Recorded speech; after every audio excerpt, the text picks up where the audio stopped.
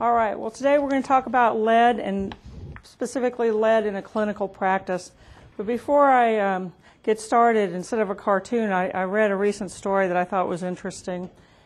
The reason we know lead is a toxic thing in the United States is because of a little farm boy named Claire Patterson, who was from Iowa, who in the 1940s went to the University of Chicago and was studying earth sciences.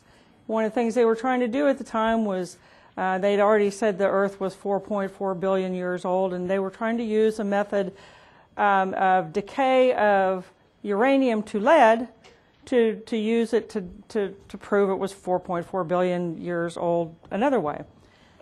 Unfortunately, every time he went out in the environment and sampled, he kept saying that the Earth was 8.8 billion years old, and they knew that couldn't be, because not even the universe is that old. But anyway, that's who uncovered the fact that our environment was so contaminated with lead from an external source was this guy. And he went on to be responsible for the Clean Air Act of 1970 and the eventual removal of lead from gasoline from sale in the U.S. in 1986.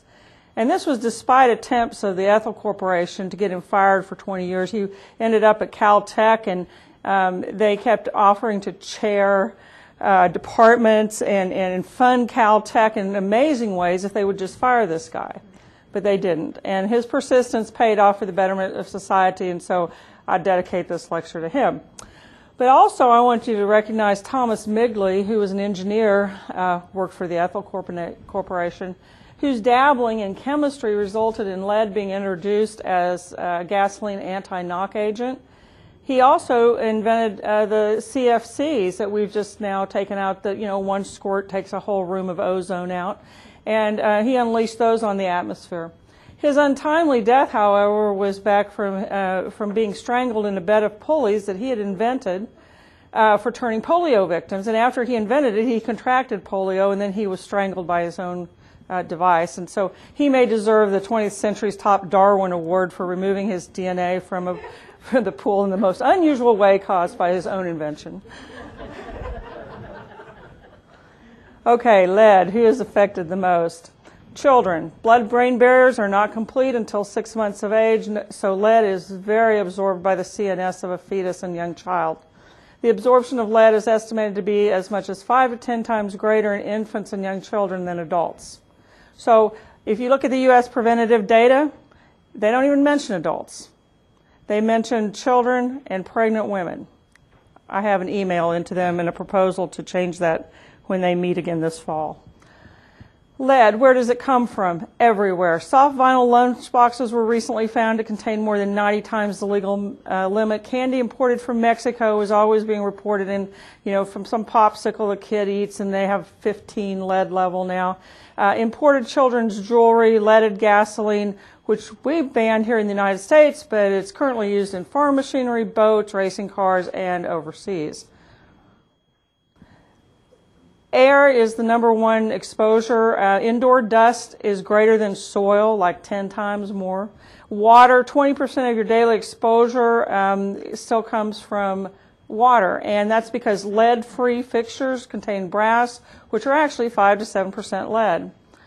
Imports, especially red and yellow glazed dishware, leaded crystal, and they can even tell you which country leaded crystal, leaches more from.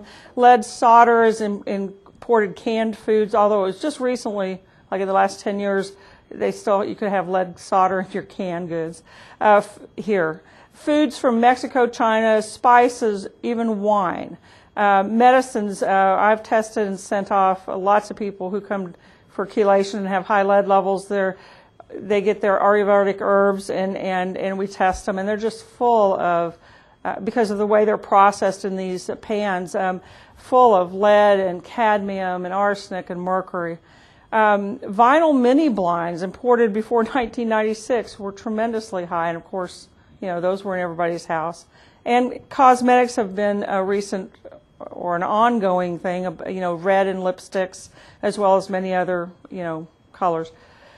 Okay, so lead in wine. Okay, in 432 wines tested in the bottle, the lead in domestic wines ranged from 1 to 521 parts per billion, with an average of 41. And the level in imported wines had an average of 94. And the amount, the EPA limit for lead in drinking water is 50 parts per billion. So depending on which brand of imported or exported or, wine you had, you were much higher in the overseas wine.